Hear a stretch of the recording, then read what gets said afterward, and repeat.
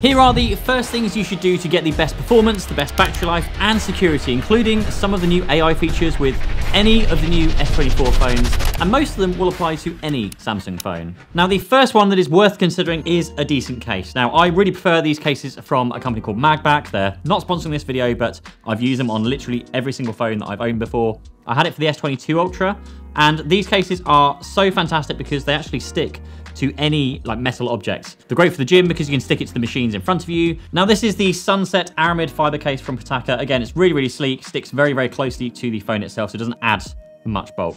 But once you have the case sorted, the first thing, and let's dig into the settings now, is to go into the settings, go straight to your home screen.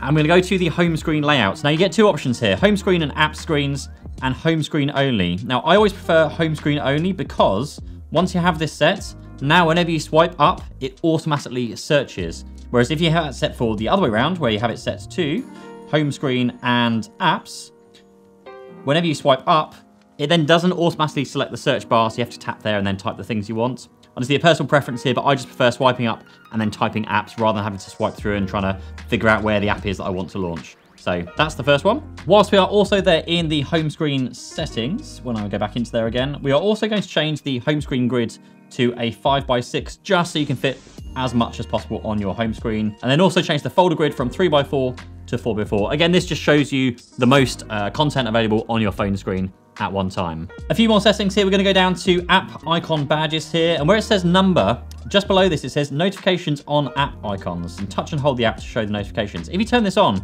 this is a really neat feature where if you find an app Play Store, for example, tap and hold, and it will actually show you the notifications that's within that app without having to go inside it and actually read the notifications and clear them off if you don't want to. So that's a really handy one that I normally use. Now, the next thing I would recommend everyone does is install Keeper, a separate standalone password manager onto your S24 phone. Now, why not use Samsung Knox? Well, personally, I use lots of different devices, whether it's an iPhone, whether it's a OnePlus, a Pixel, even going between Mac and Windows. Keeper works across all of these devices, whereas Samsung Knox really only works across Samsung devices. Now, also Keeper allows me to generate unique and secure passwords for absolutely everything, so I'm not using the same password across all my logins. Keeper also supports passkeys, which is the kind of next generation of passwords where you basically aren't using passwords, and it stores more than just passwords. It stores things like passports, ID, credit card details, and then you can share those also with any trusted people that you have without having to write them down or kind of give them access into your password manager. Now, unlike others, Keeper haven't ever been breached, and they run regular tests to ensure their security is the best in the business. Now, you can sign up, use the link down below to grab a discount, and thank you so much to Keeper for sponsoring this video. Now, what I am going to do is tap on backup data because you want to make sure, of course, all your Samsung data is backed up, and all of these are switched off right now. I want to switch all of them on to make sure we are backing up all of our contacts, our calendars, our settings, our home screen, the apps, the voice recordings, and I'm not going to allow backup whilst roaming because I don't want to eat through my data if I'm roaming abroad or anything. That is the first one. And then back up my data through Google Drive. Now, I have Google Drive, I have unlimited data, so I'm going to again make sure I tick the backup by Google one on this account and make sure that all of these again are selected and backed up. But what I will suggest is going into your Google Photos app and actually selecting the account you want to back up your photos from in here. Now, I have a couple of accounts on this phone. I've got my own personal account, my work account, which has unlimited storage. So I'm going to choose my work accounts. I'm going to turn on backup. I'm going to skip through all the kind of setup articles. And now it's going to make sure that any photos I take on this phone are going to get uploaded to my Google Drive account to make sure they're all backed up and protected. Now, the next one we're going to go into is actually to speed up your phone because out of the box, they do feel a little bit sluggish from time to time. So we're going to go and unlock a hidden menu. So you go to the About Phone section, we scroll down and go to Software Information. I'm going to tap the build number a few times. And if you see here, we have now unlocked developer mode has been enabled. And if you go back one step, go back another step, you'll have an extra option here that wasn't there before called Developer Options. Now, if you scroll down in here, there's lots of things that you don't really want to touch in this menu, but there are a few settings which you will want to touch when we get there, and that is to change the animation speed. So you can say here, window animation scale, transition animation scale, and animated duration scale. We're going to change all of those to 0.5 rather than being 1x, and that is going to essentially speed up all the times it animates the windows sliding in and sliding out, and generally just makes your phone feel a lot faster. Next up is changing the behavior of the side power button because by default it's going to be Bixby, and nobody that I know uses Bixby on these phones, so we're going to change the behavior of that. So we're going to go into the side key options here. I'm just going to search for it to get there quickly, side button, and it's going to change it from Wake Bixby to having the power off menu. And that means, again, you can just hold the power button, and we're going to get the options to obviously restart the phone, power it off, and a few other bits as well. Much better than accidentally triggering Bixby. Okay, let's hit some display options now. So again, back into the settings, down to display, and there are quite a few things on here that are worth going through. The first I will go into, because this one drives me nuts, is the navigation bar. Now by default, it's set to buttons, so you get the 3 buttons back here, whereas I always prefer swipe gestures, so you can kind of swipe up and everything. It just kind of saves that extra space down the bottom where you don't lose them to the button. So that is the first one to do. You can swipe back and forth between the apps just like we have done there and get back to where we were before. We're gonna go back to the main settings now for display and just run you through a few other options here that are worth considering. Now, first of all is dark mode. Now, dark mode will potentially save you a small amount of battery life because it's not having to brighten the screen as much. Now, you can manually enable this between light and dark mode. Some people prefer it dark mode all the time. Some people prefer light. I prefer setting the scheduled option. So essentially sunset to sunrise, when it gets dark outside, your phone will change into dark mode. And so that's what I'm going to go with. The next thing I'm going to suggest you do is change the screen resolution.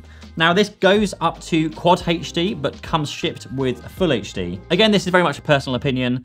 If you want to go for the very best, very highest quality, then you can knock it up to Quad HD. It will have a slight impact to battery life, again, as with anything does. But most people, I find, actually settle on Full HD because they don't really notice much of a difference between the two. So again, Quad HD if you want the highest quality possible. Most people generally will stick with Full HD, which to be fair is what it's shipped with. Other things to go through are the font size and style here. Now by default, it will come with default font style. I generally knock the font size down a little bit just so you can fit a little bit more on your screen. And then the font style as well, you can choose one if you want to, or you go with the default font style on there. I'm just gonna go with the Samsung One font style on there.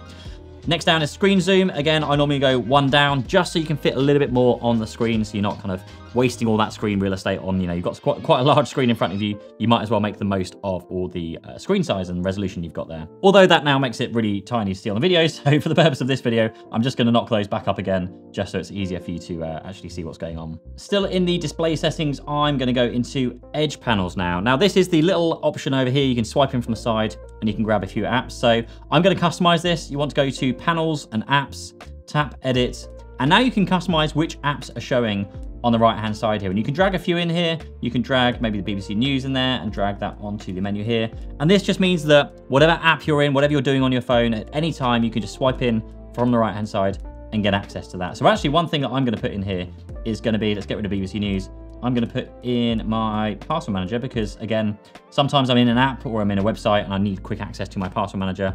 So that's gonna go in there along with my messaging app, YouTube, and a web browser. A couple more now in the display settings before we leave them are the screen timeout. Now, if you tap into here, of course, you can change the screen timeout to something more usable, maybe like 2 minutes, so the screen doesn't go off whilst you're using it. But we're gonna enable this option at the bottom here, which says keep the screen on whilst viewing it. And this uses the camera on your phone to detect when you're looking at it. So again, you're not watching a video and it thinks you've stopped, so it just turns the screen off. Worth switching that one on straight away. And then lastly, in the display settings again, if you use a screen protector, this one is for you. Go down to touch sensitivity and tick that one because when you have screen protectors, it kind of reduces obviously the amount of touch that the phone can detect. So worth enabling that setting. Next is going into some of the advanced settings here. We're gonna go down to the advanced features and we're gonna go to motions and gestures. Now there are a few settings in here that are worth enabling and I'm gonna go through them one by one just so you know what's what. Lift to wake, I like tapping that one so you can just pick up the phone and it wakes up as soon as you pick it up rather than having to kind of tap it or have to hit the power button. You've also got double tap to turn screen on and double tap to turn off the screen. I think this is a really handy feature to have just so you can really quickly wake up your phone. So if you're sat there, it's off on the desk, double tap, and it turns the screen on. You can check your notifications, those kind of things.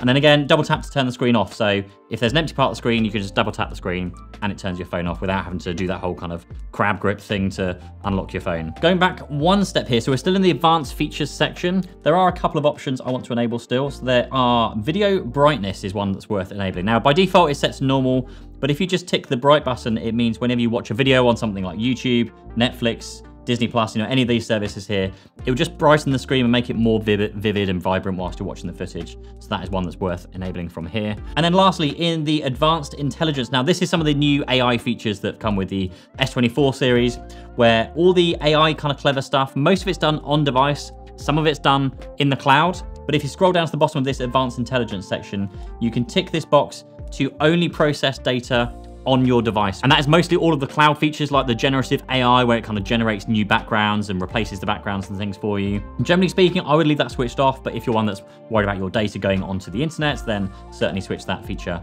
on if you like.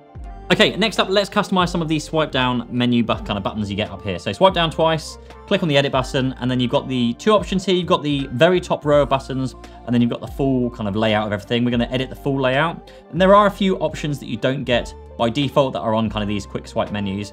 The first of them being the wireless battery share. So if you just scroll across here, we're gonna look for wireless power share. We're gonna drag and drop that up onto the menu.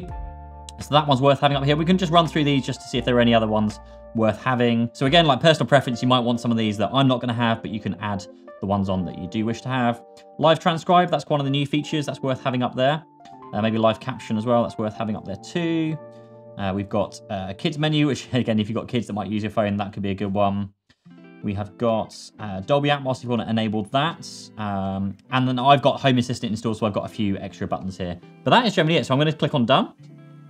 And now when I swipe down from my menu and then swipe across, I can just tap the wireless power sharing menu, then I can flip my phone over and then charge another phone by just kind of popping it on the back of here. Although it won't because my phone is currently off, so that's not gonna work. So next up is some of these sound settings now, and these weirdly are disabled by default, and I'm not sure why. So if you go into sounds and vibration, scroll down to where it says sound quality and effects, and you'll notice both of the Dolby Atmos settings are switched off by default, but if you switch them on, you'll get much better audio, both when playing music, but also when playing games and watching content and everything else you're doing on there as well. So definitely switch those on. Next up, we're gonna scroll down to the bottom here to look for device care, and I'm gonna scroll down and go to app protection. Now, this is switched off by default. It's basically a free antivirus system for your phone to scan it for anything malicious. So switch this one on, and also tap the scan phone button. Maybe don't do it right now, do it after the end of this video because it takes maybe just 2 or 3 minutes just to cycle through. And it will scan through your phone and look for anything malicious, any dodgy apps. Particularly if you're loading apps from third-party app stores, it's well worth keeping this enabled and doing a scan from time to time. Maybe if the phone's running a bit slow, then run that through as well. Whilst we are in the device care section, what I would also suggest going to and have a look at the performance profile. Now, this was a big change for me on the S23 Ultra. Now, by default, it does come in the standard performance profile, but I noticed that if you switched it to the light performance profile, I didn't personally notice any difference in the phone. It didn't work any slower, but the battery life was definitely a noticeable improvement. So if you are struggling with battery life on your phone, you could change this to the light profile and hope to have a positive impact on your battery life, and without noticing really any difference in the phone whatsoever. So I'm actually going to leave this on light for now. Actually, no, I'm going to change it to standard and just see how the battery life works because, again, just got this phone. We're going to see how it performs well on the standard profile. Now, next up, let's talk about notifications because they do kind of drive me nuts from time to time on Android phones. So we go into the settings again, go down to notifications, tap on advanced notifications, and then on notification history. Now, this is off by default, but actually by switching this on, you will have a list. Well, I had a list, now it's not there because I switched it off and on again, but it will list all of the notifications you've got on your phone. So if your phone buzzes or makes a noise, you're not quite sure why or what's going on, you can always go into notification history and see exactly what's going on your phone, which is a huge, huge help. Whilst we are also in here, I'm going to tick the option for show the snooze button. Sometimes an alert comes through, I'm not quite ready to deal with it, so I like to snooze it and make sure that I still reply to it, but maybe 5-10 minutes time. So worth having that enabled if you want to do that too. Now let's go on to the lock screen settings. Now again, the always on display is kind of on by default, but also kind of switched off. So we're gonna go to the lock screen and always on display. We're gonna tap where it says always on display. And when to show, if you tap onto here, you'll see here only shows the always on display when you tap to show it, which isn't really an always on display. Now I like setting this to auto because it does leave it on by default, but as you see here, it shows all the time unless your phone detects that it's in a dark place, such as purse, pocket, or a dark room. So if you want to kind of place your phone in your bedroom when you're sleeping, it will turn the always on display off. Too many ons and offs here. Or you can just have it set to always enabled, so even if you're sleeping, you can quickly glance over your phone to see the time and notifications and all those kind of things. I'm going to leave it as auto. And then back in the main lock screen and always on display settings here, if you tap on extend unlock, now I believe this used to be called smart unlock or smart lock. So we're going to go into these settings, and now you get the same settings we had with smart lock, which is turning on the body detection, which means if you are moving, then your phone will stay unlocked. So I'm going to add a couple of trusted places in here. So when I'm in my home, when I'm in the office, my phone is going to stay unlocked all the time. And then you can also add trusted devices. So if you've got a car, maybe you've got a Bluetooth watch as well. If your phone is within Bluetooth distance of those devices, then again, your phone will stay unlocked. So you can add those devices on here as well if you wish, but something that's worth doing just so you don't have to constantly unlock your phone. But if you are someone that works at your desk for most of the day and you have to keep unlocking your phone each time you reach for it, those settings are well worth doing so you don't have to keep doing that. It gets super frustrating to have to do that like 10 times a day. Now, next up is something that I do slightly differently to most people, where you'll do not disturb on your phone and you'll just kind of set it to a certain time every night. I like using modes and routines and then tapping into the sleep option on here. Now you can turn on manually, or you can set on an automatic schedule, which can line up with your sleep schedule, which you set up on the phone itself. And then by doing it this way, rather than just doing do not disturb, you can also do other things as well. So you can see here, I turn off my always on display. I turn off things around my house, like I turn off my TV, I turn off the air conditioner, just in case for whatever reason, someone's left it switched on. It's a good way of switching everything off before you go to bed. And then it turns all the sound off on my phone. So it mutes everything, turns the ringtones down, and you can do a whole load more other things. You can turn the grayscale, dark modes, you can do more smart things, controls, and you can add other actions on here as well. There's a huge long list of things you can do when you actually go into kind of your sleep mode. And again, like modes and routines, is maybe worth doing a whole separate video on this, but have a look into here because there's such a huge amount you can do here. When you exercise, you can have it say, open an app, you can get it to play a playlist for you, you can get it to do certain things, you can even get it to like send messages and like just all sorts. It's well worth going through these kind of routines. I want to come out of these because now it's trying to take me through it and I don't want to do it right now, but worth having a look through modes and routines. Maybe let me know in the comments down below, or subscribe to this video if you want to see a video all about how to use the modes and routines. So yeah, let me know. A few more to go here, and now we're going to go into the camera settings because by default, it doesn't get set to probably what I would call the best. Now, in terms of the photo itself, you can see at the top here, it sets 12 megapixels by default. You can change that to 200 megapixels, but you'll see the telephoto zooms kind of disappear. So if you go to 50 megapixels, you get the 1 on the 5 times. If you go to the 12 megapixels, you get all of the available options here. And going up to the 200 megapixel, you only get the main camera up here as well. Similarly, on the video side of things, it defaults to Full HD 30. Actually, you might want to be shooting in 4K 60, 4K 30, or even 8K 30. So just be worth checking these if you want to. But there is a few settings on here that I would change in the actual settings here. Now, one thing that is worth mentioning, because it has changed from the previous generation Samsung phones, is going into intelligent optimization. Scene optimizer is now switched off by default, whereas always used to be switched on. Now, I'm going to leave it switched off just to see how it plays. But you can also change the quality optimization. And this is kind of a thing that comes up a lot of the time with the whole shutter lag argument with Samsung phones. People pressing the button on the phone and then wondering why the photo doesn't take until like a split second later. Now, you can change this to minimum, which means the photos will take very, very quickly. But if you set this to maximum, it has that kind of AI stuff in it where it's going to kind of look at the scene and try and figure out the best settings and the optimal way of getting the best photo for you. But it does take like a fraction of a second longer to do that. So kind of depends which way you want to go, whether you want to have the fastest photos possible or slightly slower, but has the best chance of getting the best photo that you can do. Other things that are worth looking at down here, if you go into advanced picture options, you can also change from JPEG to RAW and JPEG if you want to. Most people, I imagine, will just leave them on to JPEG. There are one video setting here, which I will change if I have to go into the video camera in here and then back into settings, which again, I'm kind of confused why it's like this, but the tracking autofocus, I have to change from 8K actually, because it doesn't work in 8K. Go back to 4K 30 into your settings.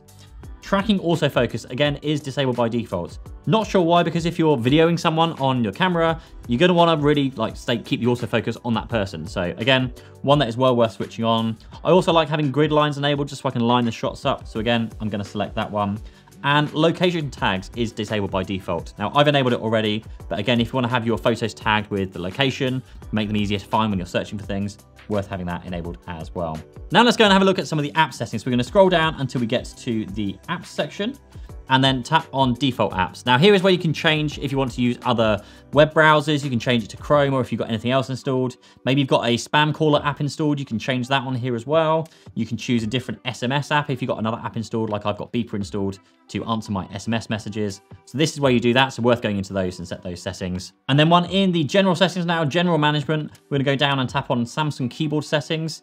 And here is where you can actually change lots of the settings around the keyboard. If you want to have the number key show up all the time, if you want to have certain symbols. One thing I like switching off is the stickers. I don't really want stickers suggested whilst typing, but you can, turn off emojis, you can turn off predictive text. You can also change some text shortcuts here. So if you want to type one word and then have it replace that word with something else, maybe you want to have a quick way of writing your address, you can just type one word and then it replaces it with your address. That's quite a handy one to have. And then you get just a ton of options here. You can turn on, turn off. And even if you really want to, you can replace the entire keyboard by installing one from the Play Store, and then you can swap it over from here and having a different keyboard installed as well. A couple more things to do with apps now. If you go into your Play Store, tap on your profile picture in the top right-hand corner, manage apps and devices, and then see recent updates. Now you can see it, see details.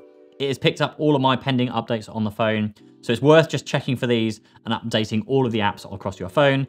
And if you are installing lots of apps, because maybe this is a new phone and you're trying to figure out a good way of picking up all of the new apps for your phone. Again, if you go into your profile picture, manage apps and devices.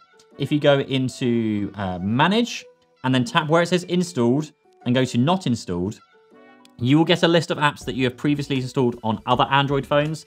And it just gives you a very, very quick and easy way to run through just the apps that you've used before and tick them and get them installed, rather than have to search for each of them individually on the App Store. I love this way. It's super, super quick way to get your apps installed. And then the kind of final one you want to do, because this one will potentially take a while, is scroll all the way down to the bottom, tap on software update, tap on download and install, and then just go and download the latest software update for your phone if there isn't one already. Now, Samsung periodically release software updates for your phone, so it's worth going in here fairly often just to check, make sure you've got the latest security updates and all the latest software. But otherwise than that, thank you so much for watching. Hope that helps, and I'll see you in the next one. Bye-bye.